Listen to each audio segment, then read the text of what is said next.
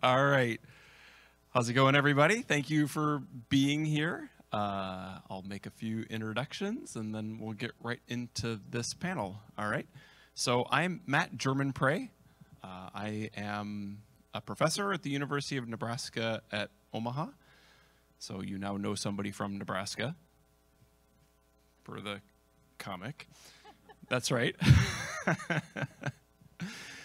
There aren't many of us. And then I'm also one of the co-founders of the CHAOSS project, which is a project that focuses on the health and sustainability of the open source projects that you might care about, whether you're running them yourself or depending on them, whatever it might be. And that started about 7 years ago, and we are a Linux Foundation project. And I'm joined by Dawn Foster, here on my left, who is the CHAOSS Director of Data Science. She's been with the CHAOSS project for about a year, and Dawn, I'll have you introduce yourself a little bit beyond that. Yeah, so I'm Dawn Foster. I am currently working full-time for the CHAOSS project in data science. I've been doing this open source thing for 20 plus years. So I've worked at companies like Intel, VMware, Puppet, various places. So I've worked in some OSPOs, I've worked in some community roles, and I have a deep passion for metrics and measuring open source project health. Thank you, Dawn. And next to Dawn is Gary White. Gary joins us from Verizon and is also one of the people who has, well, not one of, probably the person who has led a lot of the conversation around viability. So that's why we're here today. So Gary, you want to introduce yourself a bit? Hello, I'm Gary White. I work for Verizon's Open Source Program Office, focused on, surprise, open source software viability. That's Dirk, that's my boss over there. Hi, Dirk. I had to point you out in the crowd. I work with CHAOSS through the metrics and metrics models working group, and I co-chair the OSPO working group with Dawn. These models are alive basically because those working groups exist, so I owe debt of gratitude to the people who helped me build them. Thank you, Gary. And at the end is Emma Irwin, and I have known Emma for quite a while she was at Mozilla, and I've learned so much about open source from Emma, so thank you for that, Emma.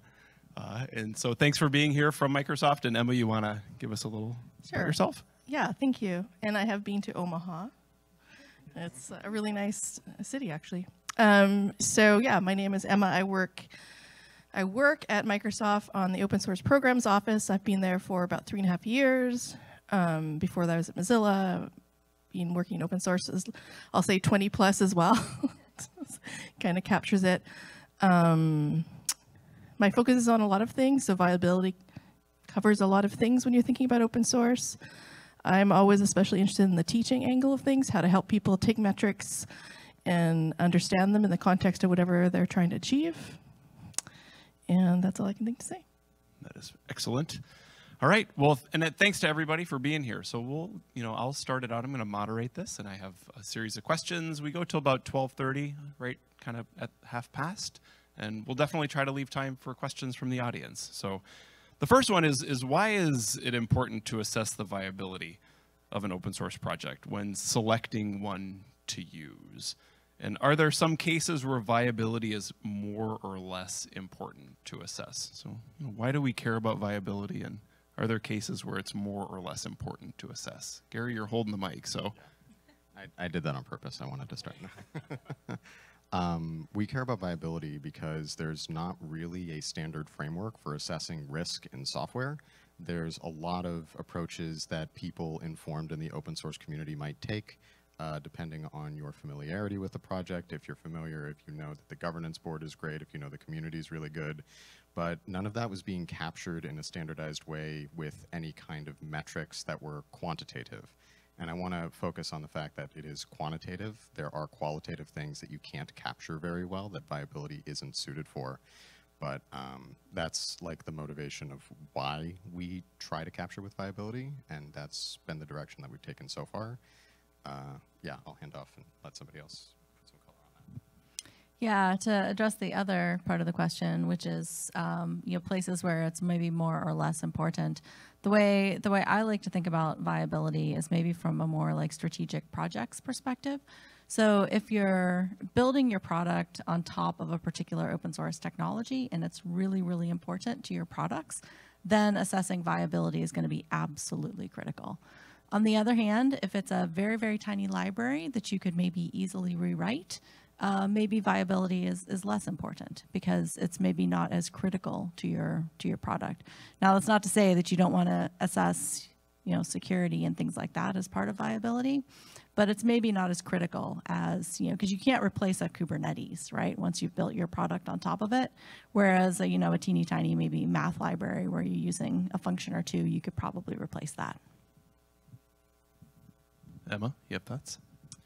I was just listening, trying to think. So, I think viability is something that you or the metrics specifically for selecting open source project, but there's also a couple questions I have.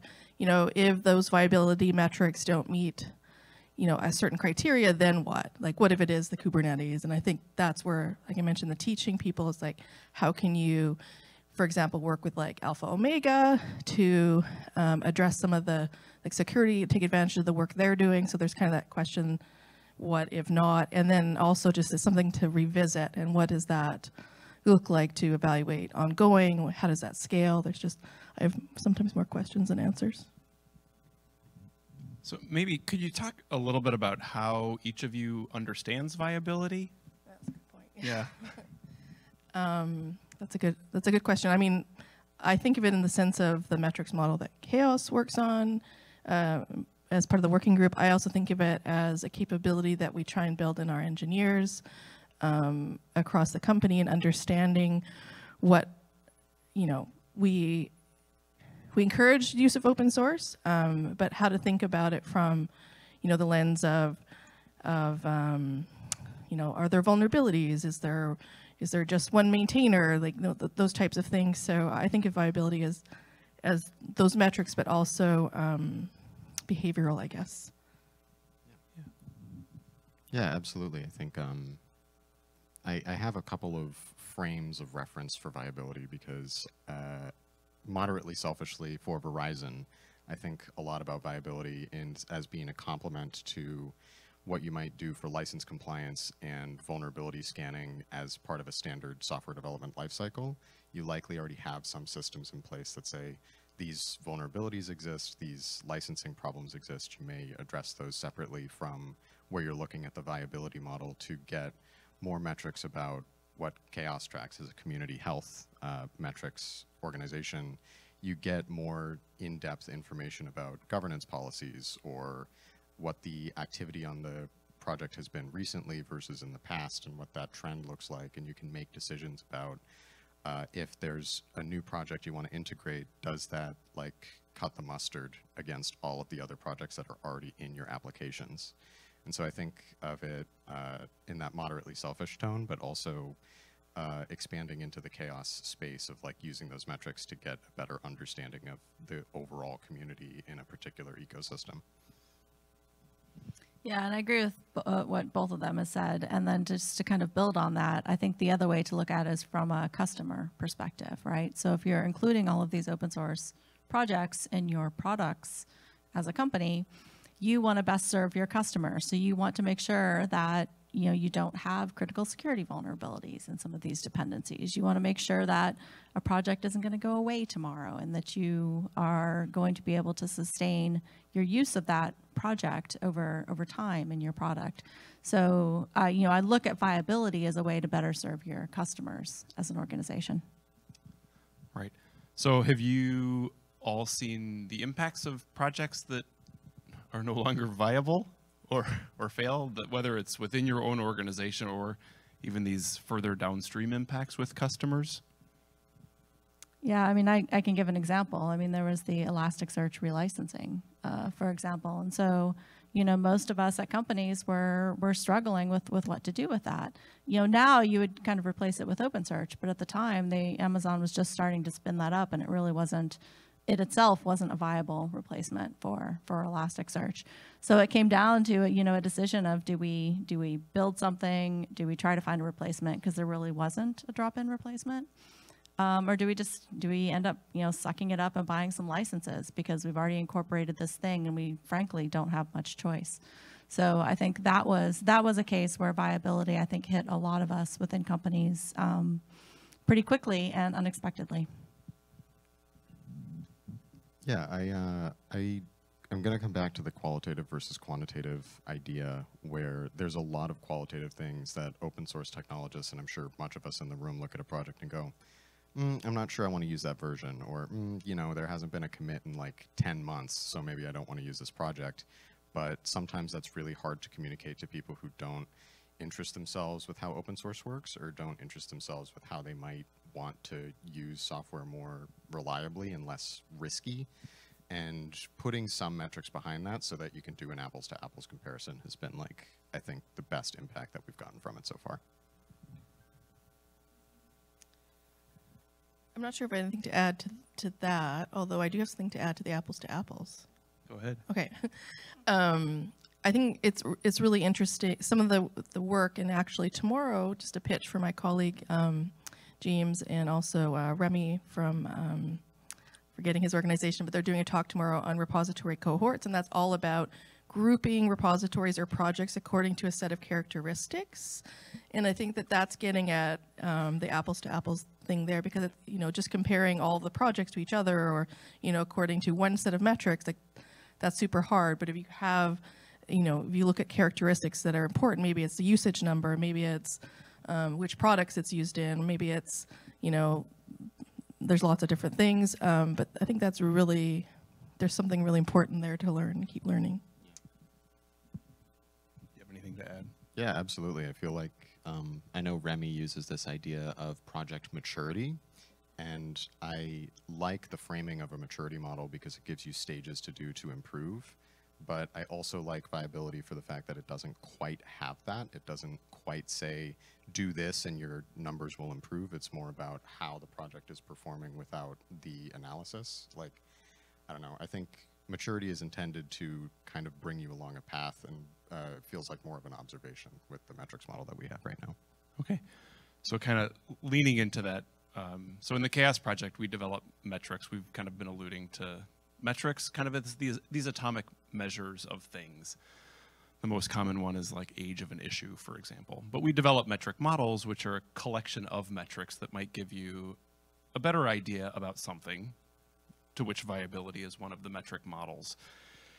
So lots of times people don't quite understand where to even begin in terms of how to understand a particular issue, whether it's responsiveness of a community or, say, viability of a project. So where would you even begin to understand the viability of a project? Yeah, so I wrote 4 huge metrics models. All of them have 8 metrics in them, and there's 3 blog posts. And then Dawn was like, that's a little much. Can you give me a metrics model that has 4 metrics in it? And so I gave her one that has 6. And that was as far as I got. Could you talk about what those are? Okay. Yeah, so the reasoning behind it was that I wanted to have something that was as comprehensive as I could possibly get it with the metrics that were in Chaos. I actually had, I'll share this now because it's not such a heart attack. I had a Google Doc internally that had something like 85 metrics that I sorted through. And then I went, these ones are the best ones, and those are the ones that wound up making it into like this 4-part governance, strategy, community, and compliance and security model. And then the smaller version of that is intended to, like, give you some indicators and get you started with the idea to see what value you can get out of it. But if you have interest, just, I want to know what the community is like for all of my projects, then it's good to start with the community model, and so on and so on. And I think, too, one of the things to look at with viability is educating your developers. So I think in a lot of cases, the reason we end up in some of the situations we end up in is because open source is so easy to use, right? I can just import that package and start using it and ship it. And you know, individual engineers and developers don't always think about the long-term impacts of some of their decisions. You know, I had a situation at a company where this poor team had spent months doing this technical evaluation of this component that they were going to include in their product. And they sent it to us for kind of a last look, and they were like, yeah, it's GPL, it's fine, you know, whatever. And it wasn't. It was AGPL, and we aren't allowed to ship AGPL products for that company because we have some customers that won't take it if it has AGPL code in it. So that was a non-starter, and this poor engineering team had spent months evaluating this technical solution that they just were never going to be allowed to use. So I think, you know, educating people that, you know, coming to your OSPO if you have one, or, you know, thinking about some of these dependencies a little bit harder before you incorporate them into your products. Emma, do you have? You're saying so many smart things. I don't know. I mean, so the question was like, how do you use them, or how do you introduce them? Like, what would be the things you would look for to understand the viability of a project? Well, I'll kind of share maybe a little bit of how we're starting to do that. I don't know if it's exactly the metrics model, but we do have something called a component intelligence. We have an internal page that basically you can select by package, so like PyPy or NuGet, and a project, and then we're working to bring in data from the ecosystem using GitHub data, but also ecosystem I'm forgetting the exact URL, which tells basically a story of that package. So if there's any critical vulnerabilities, if there's a risk to the sustainability, which are using a couple of community metrics, right, like activity and a few other things. So we're kind of encouraging people to look at that because we often get, part of the reason we did that was because we get often, you know, people, what open source can I use? Like this big, giant question. And, you know, asking people to step back a little bit more and ask themselves what is it that you need, and, you know, what else is being used at Microsoft, so that you can maybe talk to somebody. And here's our component intelligence dashboard, so you can look at, you know, maybe some of the flags, and we're experimenting with using color. So like there's a red, you know, it's not that, you know, it's still up to you to go in and look at, but just trying to help people that way. So that's how we're approaching it, one way. So this is a kind of a follow-up question to that, and this is also kind of a question for the audience to just kind of reflect on yourself. You know, beyond, say, a license being a non-starter, or a project, an upstream project being like loaded with critical vulnerabilities, like those are fine. Those are pretty clear indicators that this may not work. Yeah. Are there other things that you would look at, that you, and this is again for the audience, that you would kind of look at a project and just think, this isn't going to happen. This just isn't going to work. So I see a hand that went up right away. So you can save that a little bit, but we'll come back to that. But I'm curious what the panel thinks too. Yeah. Yeah, so those are no starters. Yeah, we do have processes for licensing and compliance, so I tend to talk less about those. I mean, there's some, I think, in the model around issue queues, like just taking a look at what the backlog looks like, you know, how often a maintainer is responding, and yeah, just the general the traffic, honestly, because if that's not moving. But I don't think that's necessarily a non-starter. It's more, it's something then we more teach, like, okay, so, you know, and we recently had a blog post today, again, I'm pitching all our things, but that has like a wheel that to go through questions to ask. And the first one is, you know, what are your goals, and, you know, and what are your resources? And if something that you want is to open issues and pull requests, and you're recognizing that there's a resource issue, are you able to contribute that to the project, right? So it's not a non-starter necessarily. It's like, just being strategic about how you think about use beyond yes or no. Like it's more strategic, which is Don often says stuff like that. Yeah, I totally agree with the approach that we don't give a prescriptive yes, no. We try to give like a spectrum of answers based on the language ecosystem, based on what the metrics come back as in a gradient, not just by themselves. If this number is 30, then we won't let you use it. That's really bad. We try to aggregate more things together so that we can say, we don't recommend using this, and if you decide to use it anyway, then you're assuming the risk that we have already told you about.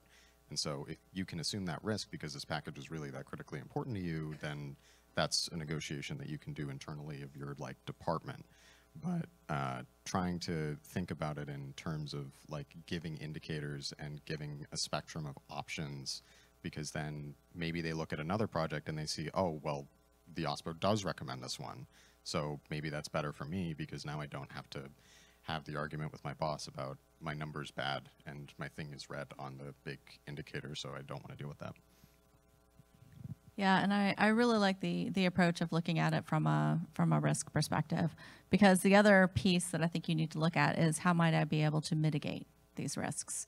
So, you know, if it's a single maintainer or if it's dominated by a single organization, can you get some of your employees into this community and get some other people involved to help mitigate some of that risk? And then there are risks you might not be able to mitigate, and those I think are more on the showstopper categories. But, you know, incredibly toxic communities, for example, where people are just awful to each other, you know, maybe that's a non-starter, because you in a lot of cases, if that community doesn't improve at some point, there's a high likelihood that it'll eventually implode, and you can't fix that. So there was one hand that went up in terms of non-starters as well. Can you, I'm going to ask you to just hold your response to that just from a microphone perspective to like get the, I'll stop in just a second, but if you could share that, I mean, we would love to hear what the non-starters are for you as well. And we are on the I'm on the last question now, so we'll get out to the audience here real, what's that? I said finally. Finally, yes. So, you know, you talk about assessing viability and helping people within an organization understand how to understand that viability of the projects that they're engaging with. But at places like Microsoft and at places like Verizon, there are really a lot of developers. And so sometimes I would imagine these one-on-one conversations with the developers is really challenging. So how do you get this message across and be part of that conversation within your organizations to reflect on the viability? Yeah. I couldn't pass this microphone right now if I tried. I think it's a lot of the part of being an OSPO that isn't about the technology at that point. It's that I mentioned a lot that the quantitative part is why viability is something that I'm really like happy about and excited to use. But this is the part where a lot of qualitative and people skills come into it, where you pick battles, you say this is more important than this other thing, and there are I think, Emma, as you mentioned, there are projects that it doesn't matter if it doesn't quite fit the viability metrics model, that like we're not going to get rid of some really big project that's used across every single team in the company. So what can we do instead to think about it differently or find a way to interpret metrics so that we can identify risk and that we can inform people about how to do it, but doing that with empathy and doing that in a way that's not like, I don't know, the teacher hitting your hand with a ruler because you did something wrong, right? Yeah. Thanks. So it's like open source, competence at scale is kind of the question. So beyond the systems that we have, you know, to kind of flag licenses and all those types of things, I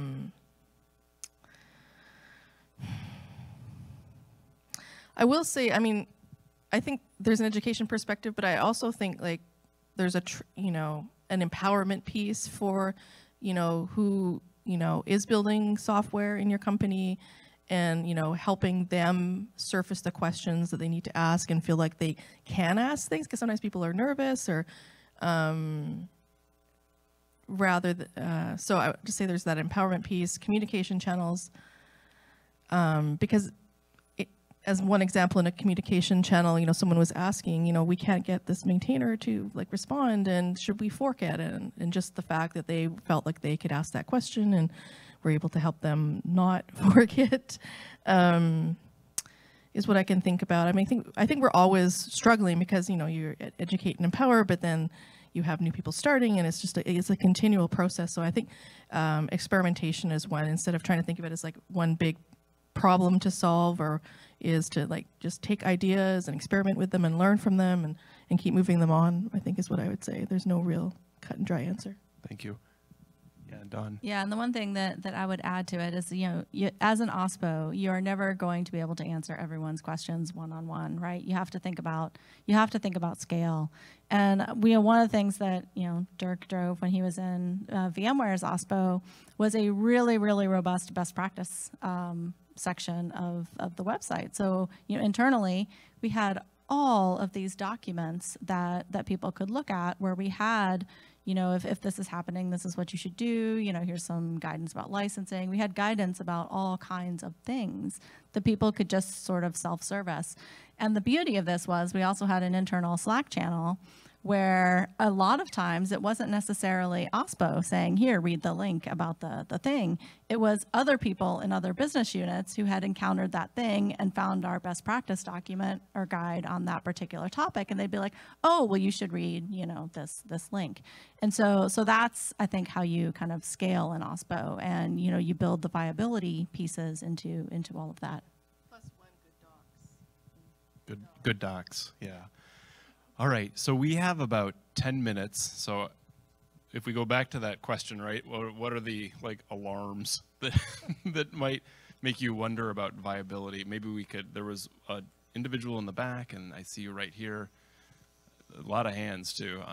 Were you also going to comment on the things that? Okay, fair enough. I got a few. Hi, I'm Natalie Vlatko. I work for the OSPO at Cisco.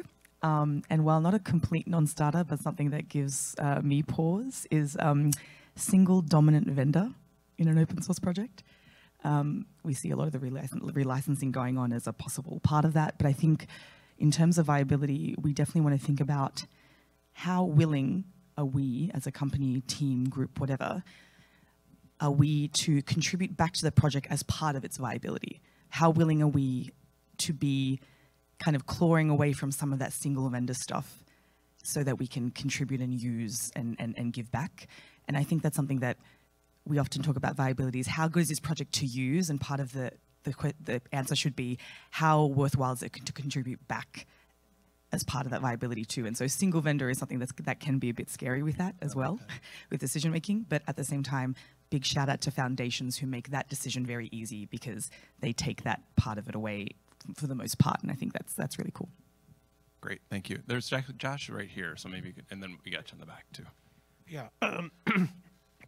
Within a specific metric, I actually wanted to raise the issue because, so Josh Burkus, Red Hat OSPO, I also worked on CNCF DevStats, and so I already have sort of direct experience trying to construct a viability model.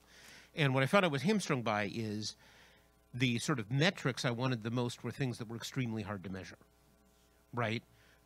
Extremely hard to collect data for, like things like, for example, more than the number of maintainers, I wanted to know the number of active maintainers and how many of them worked for a single company that might be in an unstable financial situation.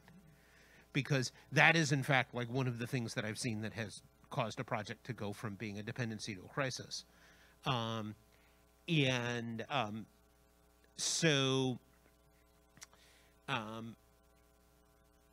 you looking at anything to try to infer some of these bits of data that might be extremely hard to collect? Yeah, I can speak to that very specifically. Something that we thought about a lot in terms of being able to use the project past the point that you integrate it is the community and the governance. And I think now called lottery factor, used to be called bus factor, as well as elephant factor, were pretty good indicators of like a leading piece of that, where if just one or two organizations is doing 80 to 90% of the contributions, that means if anything happens to that organization, it's just like, lots of things can happen. So it's more reliable to use something with a higher elephant or bus factor generally. Like, it doesn't completely solve it, but it gives some indication that helps you mitigate that issue.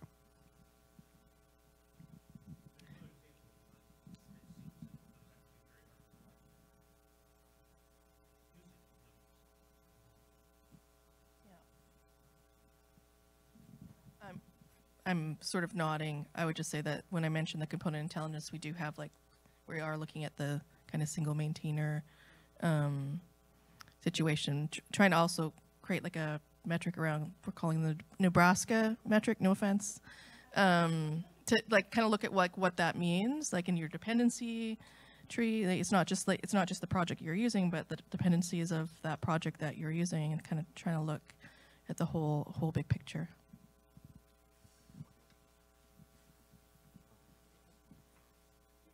Sorry. Hi. Thank you for talk. Great talk. And I actually ran a similar project, program actually, to assess the project viability, measuring the project viability to sort of manage the risk management of each project. And just curious, because I did the similar activity, I'd like to ask probably Gary and Emma, how you, two questions. First, so you measure the project viability and you know the factors and you do the feedback, and do you do the follow-up, and how often, you know, how often do you follow up, and how do you make sure the project viability is improving?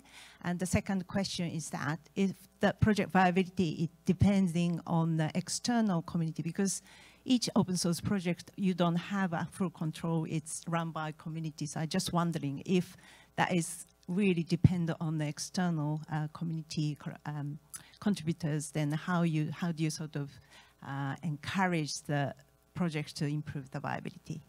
Thank you.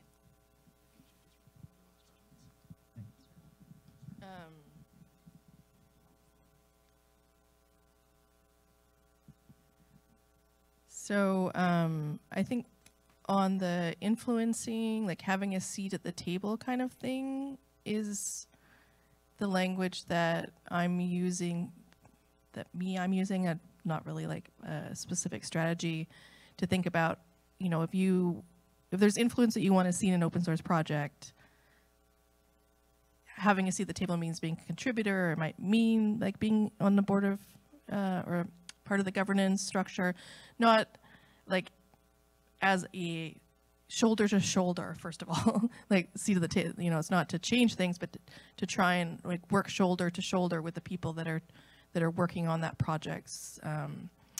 You know, there's a really interesting, there's a project that started out of Microsoft called Babylon.js, and they work exactly like that with their community. I mean, it's a dependency for many projects, but there was a point where Microsoft wanted to put in, I think it was like a telemetry thing, and they proposed it. And the community said no, and so no. So it's also accepting what the community wants, I think, is the one thing I would say there. I'll just leave it. Yeah. Sure. So I think just going back to the two questions, there's the question of how are you assessing and are you checking in, and what's the interval there? And then the second piece is like, how do you do that, and what's the results that you're driving? I think that for the first part, the second question, maybe I can be more clear. So sure. The project open source project viability depends on the community and right. also the project. And then not all projects are run by your company, so there are lots of projects you're just participating, and then if you want to improve the viability of that project, then you won't have a full control. So just wondering how you actually do that. Yeah, okay. So the first part was addressed. I'll do the second part of like, we haven't had this engagement with this model in that way. It kind of feels like more of a maturity thing of getting to a certain threshold. We usually just go with alternatives and try to find things that are similar but not at that same threshold of the project that's problematic. So I know that's kind of like a non-answer, but that's what I have. Okay, so I know you've been waiting patiently to get the microphone to the back of the room. It's okay. Hi, my name is Manfred. I'm a Trino maintainer, so that's a large open source project. And I think one thing that I like to think about when it's about viability, I also wanted to think more about it as a vitality, not like the just surviving, but the thriving as a project. And I think that's very important. And like things that, like we work with a lot of upstream projects because we depend on their JDBC drivers and whatever. And it's extremely frustrating if they have like a a release cycle that's every 6 months when we, or like every year when we release every week and that kind of stuff. So that kind of like vitality is really important. And also the like, how much do they look at using modern technologies, right? Like we're on a Java stack, and if someone is on Java 8, that's like a dead giveaway. That's a dead project. Even if it's like maintained by some big ass company, it's dead for me, right? Like it needs to be modern, right? Very, very well put. All right. We are at the end of time, so thank you. Were there any last comments? This is great. So I know that everybody is available here. These are the metric models, if you haven't figured that out at this point. So feel free to check them out. You can also check us out at chaos.community. Thanks for being here, and thanks to our panelists. So let's give them a round of applause.